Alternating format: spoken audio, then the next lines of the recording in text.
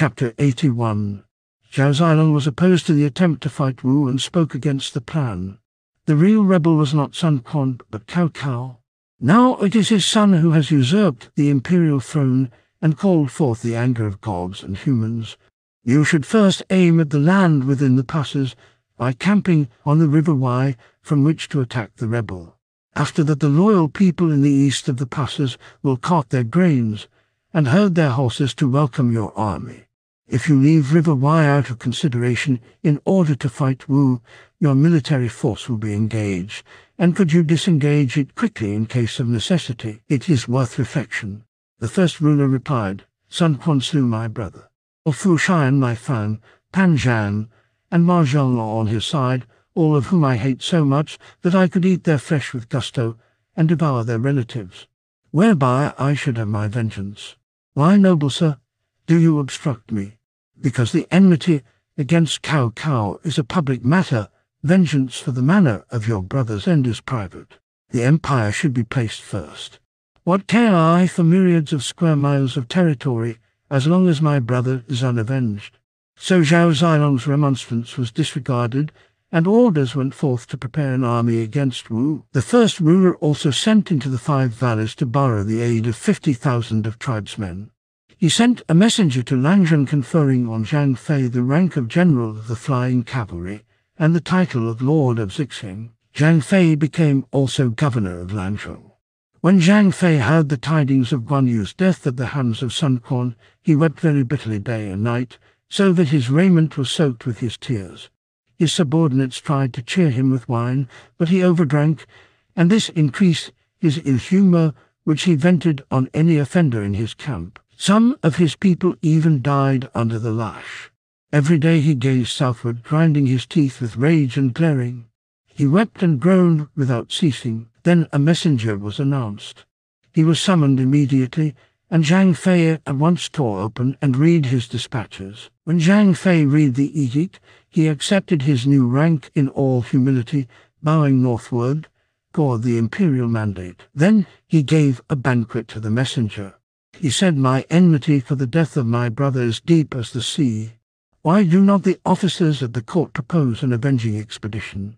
The messenger replied, Most of them favor first the destruction of Wai. Wu is to follow. What sort of talk is this? Cried Zhang Fei angrily.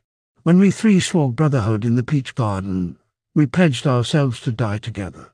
Now, alas, my brother has perished by the way, and can we enjoy wealth or honors without him? I must see the Son of Heaven, and pray to be allowed to lead the van. I will wear mourning, and in that garb I will smite Wu and capture the bandit that rules there. Sun Quan shall be sacrificed to my brother's manes in virtue of our oath.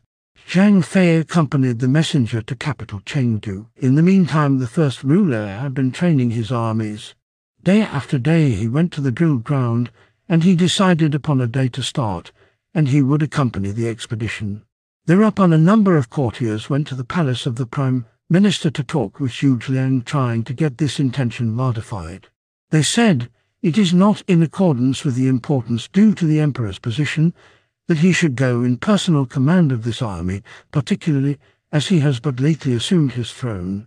You, sir, hold the weighty post of adviser in such a matter, and why do you not dissuade him? I have done so most sincerely and repeatedly, but he will not listen. But now you all come with me to the drill ground, and we will try once more. So they proceeded thither with Zhu Liang at their head, and he said, Your Majesty has but lately taken the imperial seat. If the expedition was one to march northward to destroy the rebels against Han, and in the interest of rectitude, it would be perfectly correct for the Emperor to lead the army. But an officer of high rank should more properly be sent against Wu. Why should your Majesty expose yourself to such fatigues? The first ruler was touched by the depth of his minister's concern and the sincerity of his counsel, and was on the point of yielding when the arrival of Zhang Fei was announced. Zhang Fei was immediately summoned, and came to the pavilion on the drill ground, where he threw himself on the ground and clasped the first ruler's feet, weeping bitterly. The first ruler joined in the lamentation. Your Majesty is now ruler, and too quickly forgets the oath in the peach garden. Why is our brother's death not avenged? The first ruler replied, "Many officers dissuade me from such a course. I cannot act rashly. What do others know of our oaths? If your majesty will not go, then let me sacrifice myself to avenge our brother. If I cannot, then would I rather die and see your face no more. Then will I go with you," said the first ruler. "Bring your own troops from Lanzhong, and I will bring my veterans to meet you at Jiangsu. We will both attack Wu and wipe out the reproach." As Zhang Fei rose to take leave, the first ruler said to him, "I know that your weakness for wine leads you astray, and you become very cruel in your cups, and hog your people, and keep the beaten ones near you. They may be dangerous, and it is certainly the road to misfortune. Now you must be more kindly and not give way to passion as before." Thus admonished, Zhang Fei said farewell and left. Soon after, when the first ruler was preparing to march out, High Minister Qin Mai memorialized, saying that your majesty, the lord of a myriad chariots, should risk his person in what is not the way of perfect rectitude, is not what the ancients would have done. I pray that this may be reflected upon. But the first ruler replied, "One you and I were as one body, and the way of perfect rectitude is here. Have you forgotten?" But the officer remained at his feet and said, "I fear disaster if your majesty disregards your servant's words." The first ruler replied angrily, "Why do you use such bad words when I desire to march?" He bade the executioners thrust forth and put to death the bold speaker. Still Qin Mai's face showed no sign of fear. He only smiled, saying, "I die without regret. It is a pity that this newly established state should be overturned ere it be well begun." Other officials interceding, the death punishment was remitted, but the faithful officer was committed to prison. "Your fate will be decided when the army of vengeance return," said the first ruler. Zhu Jiang sent up a memorial in favor of Qin Mai, saying, "I, Zhu Jiang, address your majesty in my own name and those of my colleagues. We regard as most grievous the recent events whose perfidy, by which Jingzhou was lost, the star, a great general, was brought down, and the pillar holding the sky was broken. And we shall never forget. But it is to be remembered that the crime of overturning the throne of Han rests on Cao Cao, and the fault of driving away the Liu family lies not on Sun Quan. We venture to think that the destruction of Wei would cause the submission of Wu, wherefore we beg consideration of the valuable words of Qin Mai. Thus the army will be spared needless exertion and occasion given to make other plans for the prosperity of the throne and the happiness of the people." But having listened to the memorial, the first ruler threw it to the floor, saying, "I have decided, and no remonstrance should be raised." Then he appointed the prime minister to take care of his son and the 2 river lands. Then the generals of the flying cavalry Ma Kao and Ma Dai, together with the general who defends the north, Wei Yan, were ordered to guard Hanzhong against Wei. The tiger general Zhao Zilong was to be in reserve, and to control the supplies, Wan Quan and Cheng Jin were made councillors, Ma Liang and Chen Zhen secretaries. Wang Zhang, the van leader, assisted by the marching generals Feng Zai and Zhang Nan Futong and Zhang Yi, marching commanders of the center army, Zhao Rong and Liao Chun, the rear guards. The whole army, including the borrowed foreign troops, numbered 750,000, and high-rank officials amounted several hundred. And the Tiger Day of the 7th month of the first year of manifest might was selected as the most propitious day for the start. As soon as Zhang Fei had got back to his post, he issued orders that his soldiers should be ready to march in 3 days, and the whole body was to be in mourning, white uniforms, and whitened arms. Just after the order appeared, 2 generals named Fan Zhong and Zhang Da came to their chief, saying, "The time allowed is insufficient to make white flags and armors. Pray give us more time, General. I am hot to avenge my brother, Lord Zhang Fei. My only regret is that I cannot reach the miserable wretch's country tomorrow. Do you dare to disobey my order?" Zhang Fei called in the lictors, had the 2 officers bound to trees, and ordered each to receive 50 lashes. At the close of the flogging, he said, "Now you will be ready tomorrow. If you are not, I will put you to death as an example." The 2 generals returned to their place, spitting blood and hot with anger. They said one to another, "We have been beaten today. What about tomorrow? This man's temper is unbearable, and if things are not ready we shall suffer death. Suppose we slay him, suddenly said Zhang Da, since if we do not, he will kill us. But how can we get near him?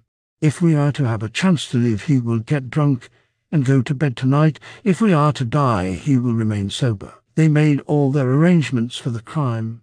That day Zhang Fei was greatly disturbed in his mind and restless. He told some of his subordinates, saying, I feel nervous and creepy and shivery and cannot not rest. What does it mean? This is due to too much brooding over the loss of your brother, said they. Then Zhang Fei bade them bring in wine, and he drank with his officers. Presently he became quite intoxicated, and lay down on a couch in his tent. Meanwhile the two assassins had followed all his doings, and when they knew he was lying on his couch intoxicated and incapable, they went into the tent, each armed with a water-sharp dagger. They got rid of the attendants by saying they had confidential matters to talk about, and so got into the inner rooms.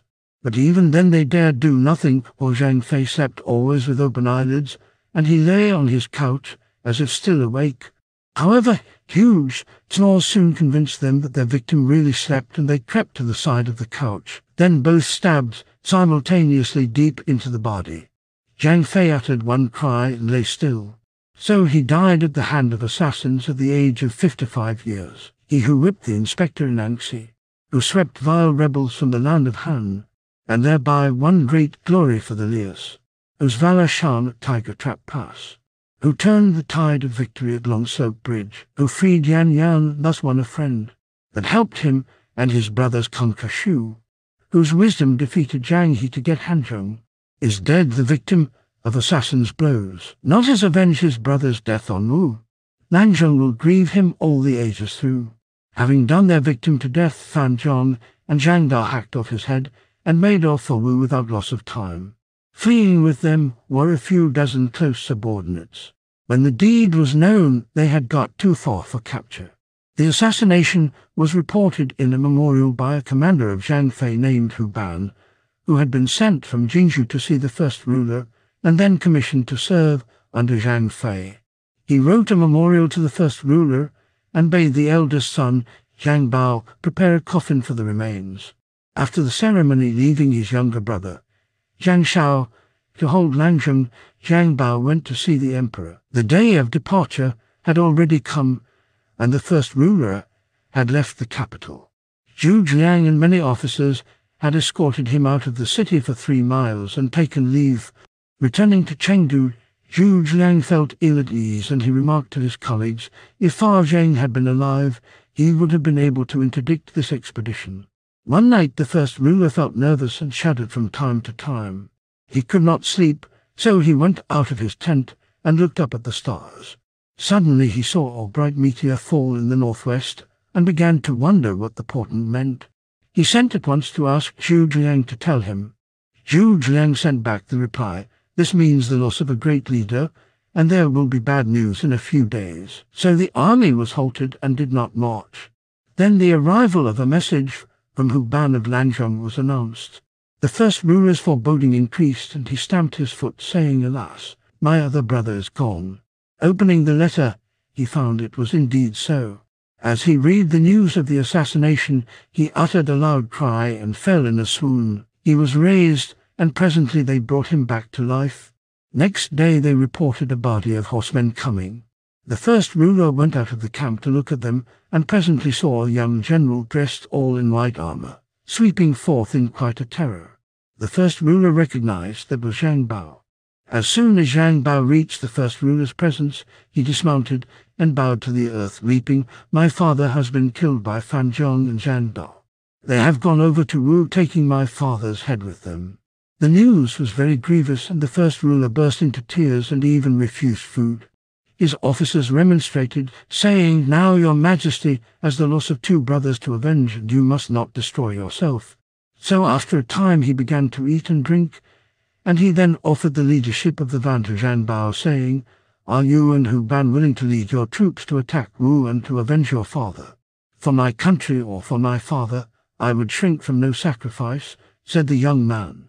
Just as the force for the young man's leadership was being organized, another party of horsemen approached, also dressed in white armors. This was a small force under Guanzhong, son of Guanyu. The youth also threw himself to the ground and wept. At sight of Guanzhong, thought stirred in the first ruler's breast, and he burst into tears. Neither reason nor persuasion could stop them. I think of the plain and simple days of long ago, when we pledged ourselves one to the other. Now I am emperor. How I should rejoice to share my good fortune with them. But they have met violent deaths, and the sight of these two youths wrings my heart to the very core. Young gentlemen, please retire, said the officers to the two youthful generals, and let our sacred one repose his dragon body. They went. Said the attendants, Your Majesty is no longer young. You are over 60, remember, and it is not fitting that you give way to such extreme sorrow. But my brothers dead, wailed the first ruler. How can I live without them? He broke into a fresh paroxysm and beat his head on the ground. What can be done? Asked the officers one to another. He is in such trouble. How can we comfort him? Yang said, Sire, it is bad for the army to spend whole days in wailing and tears when leading against the enemy. And then Chen Zhen said, there is a certain hermit living among the Blue Mountains near Chengdu who is said to be 300 years old. He is called Lai Yin, and people say he is a seer. Let us tell his Majesty, and let him send for this old man, that he may know what the future may have in store. It will have more weight than anything we can say. They went to the first ruler and told him. He agreed to summon the seer and sent Chen Zhen with the command. Soon the messenger reached the town near the hills and asked the people where the prophet dwelt. They led him far into a secluded valley like a fairy village, very unlike any ordinary spot. Soon a lad came to receive the visitor. You are surely Chen Zhen. Chen Zhen was startled that the lad knew him, and still more so at the familiar address, and said, O superhuman boy, how do you know my name so well? Last evening my master told me that a messenger with an imperial command would come today and mentioned your name. Truly he is more than wise, said Chen Zhen. His reputation is not unfounded. So the two proceeded to the old man's abode, and Chen Zhen declared his errand. The old man said he was too aged to travel, but the emperor anxiously desires to see you face to face, if haply you would not mind making the effort. In the end, and after much persuasion, Lai Yin consented and went. The first ruler received him affably, surprised at the contrast between his hoary head and fresh boyish complexion. The venerable one had green eyes with square and sparkling pupils. His carriage was erect, and he stood straight as a pine tree. This is no common man, thought the first ruler, and he treated him with distinguished courtesy. The seer said, I am but an old man of the barren hill country, without learning or wisdom. You shame me, O emperor, by calling me, and I know not why. My two brothers and I swore a mutual oath some 30 years ago, but now my both brothers have gone both by violent deaths. I would lead a great army to avenge them, and wish to know how the expedition will end. Hearing that you, venerable sir, are learned in the deeper mysteries, I sent for you and beg you to tell me. But this is fate. It is not for an old man like me to know. But the first ruler pressed him to say.